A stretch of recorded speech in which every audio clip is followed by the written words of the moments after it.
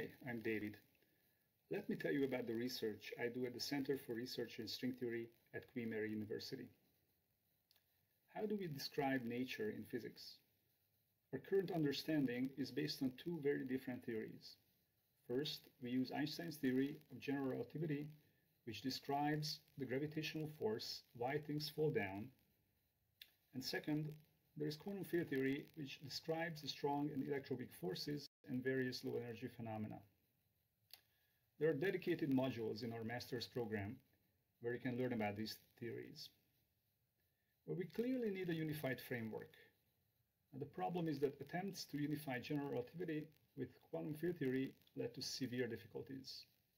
Also, a unified theory would ideally explain cosmological observations such as the acceleration of the universe, dark matter, and cosmic inflation.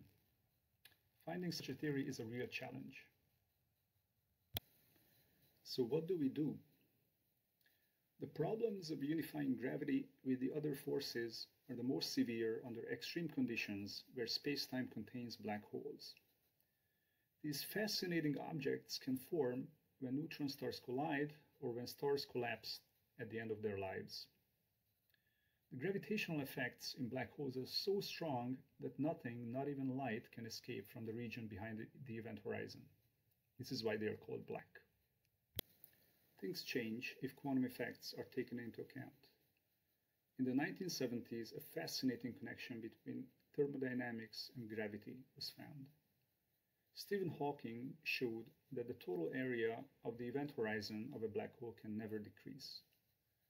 This law is remarkably similar to the second law of thermodynamics, which states that the total entropy of an isolated system cannot decrease. In fact, black holes behave like thermodynamic objects in many respects.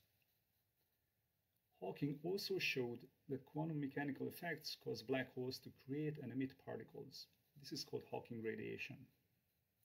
This also means that if nothing falls into them, black holes can in fact evaporate over time, although incredibly slowly. Hawking pointed out that there is a conflict between three fundamental principles of physics, namely unitarity, causality, and the equivalence principle of general relativity. When a black hole evaporates, the information contained inside the black hole seems to disappear from our universe. This contradicts unitarity, which is a basic ingredient of quantum mechanics, and which says that information is preserved. This puzzle is usually called the black hole information paradox. Now, is the information preserved or not? And if it is preserved, how does it get out of the black hole by the Hawking radiation process? I would like to find the answer to these questions.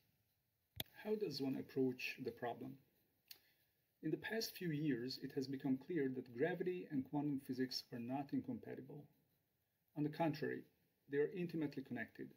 The emergence of space-time is thought to be related to the quantum entanglement of degrees of freedom in a dual quantum system. Okay, so what does this mean? Imagine you have a bunch of hard disks. How much information can you store in them? Obviously, it scales linearly with the number of disks. Ordinary matter behaves this way. Its entropy scales with the volume. A very interesting feature of black hole physics is that the entropy of a black hole does not scale with the volume, it scales with the area of the event horizon.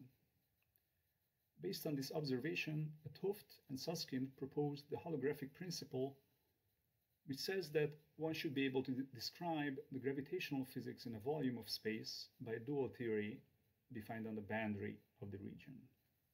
The most powerful concrete example for such a duality came from string theory in 1997. This is the anti-de Sitter conformal field theory, or ADS-CFT correspondence. It states that string theory in a five-dimensional asymptotically ADS spacetime is exactly equivalent to a four-dimensional quantum field theory. The string theory side of the duality contains gravity, whereas the quantum field theory side lives on a fixed background and there is no gravity there. So in this ADS-CFT duality, dynamical gravity and spacetime are emergent phenomena. Can we use this holographic correspondence for the black hole information paradox? Yes, you can.